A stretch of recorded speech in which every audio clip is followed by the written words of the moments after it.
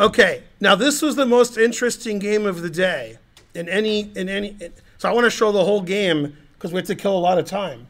No eating in the tournament room. Okay. He got you there. All right. So watch this game, Spen. Did you see any of this? No. This game was crazy like maybe Fox I News. did, actually. This is Vidit Durarbayli. Okay, they play Exchange Slav. A6, 95. Yeah. I've seen this So before. Anand was opining that in this position, he wasn't a big fan of what Durarbayli did, but you have to remember Anand isn't being objective because he's like, go Indian guys. Yeah. So, all right. So he didn't like this particularly, and then he went back. He played pretty quickly, right? Did she spill everything? No, she just dropped her fork. Oh, yeah. And then A3, Anand was like, why do you play A3 instead of like, some move that stops this, like H3? And he was thinking that Black would just play E6 and A5 and Bishop and A6. just play normally, instead of what he did. Because here he played Knight G4. What is the point of A3 actually? Well, you stop Bishop B4 forever. Okay. And maybe you even want to play Knight here, Knight here, and stop like C5. But to be honest with you, I'm not playing. I'm not playing. You could have A3. played Knight A4 without A3. Right, I'm not playing A3. I don't like that move. Yeah. It's like an exchange Slav move. He just played it for that reason. Yeah. So look at this. So he played E5, and then Ananda's like, well, what does he do against H3? And they analyzed it, and they concluded F6 was forced. So Anand thought maybe E3 was better. He wasn't sure, but he did play H3. And they first looked at this. F6 is forced according to the engine. Yeah, and then he did play F6. Yeah. And then takes. You know it's a tough position when you have to play F6. Right. So this position is just totally nuts. This looks like the game Archer versus Archer. Oh, yeah. Archer open. Remember when Archer played himself and they got this position? No. Man. Would Archer want white or black here? I think he went black. I'd like to have black because 2 bishops. What else? Yeah, this position don't make no sense. Yeah. Now, if Karen had this position, she would ask for a recount. Like, well, what's going on here? She'd ask to stop the count. Yeah, she'd be like, what kind of position is this? Yeah, this pawn structure makes no sense. Yeah, that's how he loves that.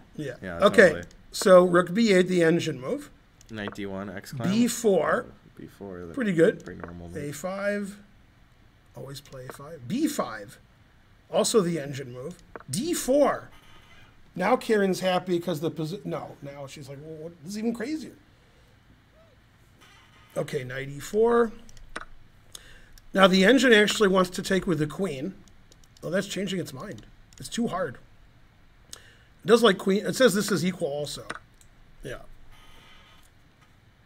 How can this? See, now, occasionally, you might not remember, because it's so occasional, I will rant.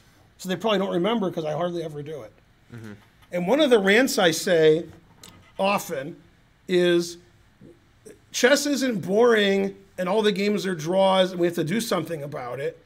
The only thing to do about it is to not invite those players. That's what you have to do about it. Okay, there was a 50-player chess tournament in here, and none of the games were boring except Spencer's last round. Right. Because everybody hangs everything and makes illegal moves and doesn't know whose turn it is and thinks people are walking too loud. Okay, I mean, it's not boring. Okay, at the top level, when Rajabov's playing, he tries to make the game boring, and certain other people who we won't mention. And if you don't want to make the game boring and just want to play, then it's not boring. So chess doesn't have to be boring. There can be decisive games everywhere. And if the players are like, oh, I don't want to do that. I don't want to win. Draw. That's better. Mustachiola says those flip-flops were driving me crazy. Yeah, exactly. Yeah. What's Karen eating?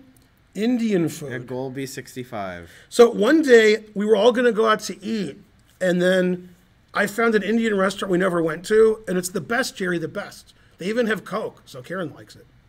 All right. Now, H6, double question mark. The engine says after B4, black is slightly better. Okay. Doesn't like H6. B4 looks like a useful move. Queen F4, double question mark. It says Knight D6 is close to winning. So what is it, Queen G7 after Bishop B6? Well, no, it's actually Queen here check. Interference. See, Queen takes is a move I'd be scared of, but the H pawn's pinned. Right. So that's actually the second best engine move, too. Right, yeah. Okay, so bishop d6 is forced. Yeah. Right? Queen g7 is also good for white, but this is better. Right. Now you have to play king f8, otherwise it's totally. getting better Totally. all the time. Yeah. And now, I mean, I like white too, because what's this? Are you kidding Yeah, that me? didn't work out well for black. That's no good. What's that? So h6 is a ridiculous move because, you know, this is pinned and there's some extra options and it weakens g6. And b4 like leaves the pawns here where they're protecting everything. So, okay. So h6 question mark. He didn't see or understand knight d6 as much as he should have, which is weird because it's a slow game. So like, I mean, takes, even here is good. Yeah, even there was good. Okay, so he played here, and then, you know, now they just, black has a good position because I think h6, queen f4 helped him. Yeah. Still knight d6 is right, but he played g3, finally b4. All right, and now, you know, black's looking good. Oh, now he played 96. It was bad. When it was bad, yeah, because, man, that pawn is getting serious. Yeah. Yeah. I mean, he was playing in the beginning, though. Yeah. Okay, castles is forced, I guess. Yeah. Rook f8's good. So here the engine says black is winning. And black actually did end up winning a piece eventually. That's actually the best move. d7's the best move. And then after take it, just playing a random legal move like e3. What? That doesn't make any sense. Yeah, that makes more sense. Rook bd1. Hey, bowler. Bishop a2, because he was in a hurry. Actually, the engine likes this more, which nobody would ever play.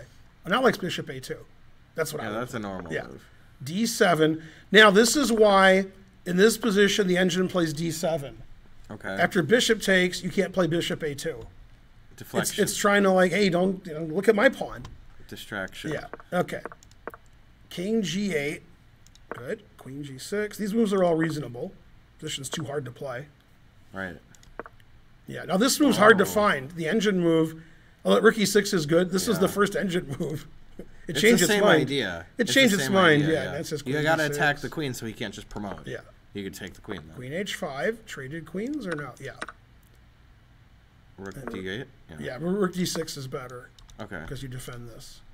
Ah, I didn't see And then that. you could play rook b8. Yeah, he played rook d8. I guess he wanted rook takes e2. Right. That's what I wanted. Right. And here's the thing. And I don't care about this because you can queen. Right. That's probably why he played rook d8. But there's bishop d5 at You the take end. and bishop d5, and you have good drawing chances. I get it. Yeah, but rook d6 is just the same, Stops all except it that. stops that, right? And so who cares about e2? This move is winning. Right. Yeah. And after this, Vidit found the only way, which was to take. Okay, so in this position, here's what's going on. It looks like white can't play rook takes d4 because I queen. Okay. So he played rook d8, and he's like, well, you won't play rook takes d4 because I'll queen. However, he did play rook takes d4, which was correct. If he had played rook d6 instead, you can't play rook takes d4. He defended it. So it's just the same as rook d8, except it stops rook takes d4, which black thought wasn't good, but he was wrong. And I'll show you why he was wrong. So he did play this. He did queen. And then we have bishop d5 at the end. And even though black is up a piece, white has 5,000 pawns. So it's close to a draw. It's not clear if it's a draw or a win. Yeah. So this may be a draw, it may be a win, but he did not win it. I'm not saying it wasn't winning, but you know, I don't. Oh, okay. The engine says 1.11. Well, that's not helping. I me. would glean that That's you a know, draw. it's a right? draw. Yeah. That's a lot of pawns. Now the gawking rabble in the chat, right? And I haven't looked at the chat, but I know you guys. You're like, why isn't white better? White has 3 pawns for a piece. That's probably what they're saying. Yeah. No, come on. They know it's a bishop. No, they don't. They know about bishop. No, they'll take white all day. Yeah, they like 3 pawns for a piece. Yeah. It's easy to trade pawns for white too. I mean, the g5 pawn break is going to be. I thought black might win because it's the right color. That's all I cared about. That's true. Yeah. Actually. Okay, so black didn't really get anywhere. I mean, he didn't. Nothing happened. It was like the Blair Witch Project. White just didn't do anything. That's also a way to play. Yeah.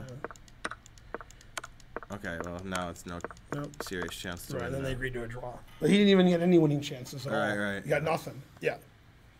But one thing I want to say, you can say, well, Durarbayli was winning, and then you pronounced his name wrong, then you pronounced Vidit's name wrong, and then, okay. But actually, more important than pronouncing their names is when guys are losing or have bad positions, they set a lot of problems for their opponents, like rook d4 and bishop d5. And so a lot of times 2700s who are losing don't lose, and not because their opponent didn't play well, because they made their opponent not play well. They were setting them a lot of issues. And if you're losing your game, which you are, okay, even if you're not playing, you're probably still losing. And then you lose, you're like, well, yeah, I was losing. The engine said that he was +3. We played 20 more moves. He was +5, and I resigned. And you're like, yeah, that's fine. But if a 2700 player's opponent's +3, they do everything they can to lower that number, so it's, they try to fight.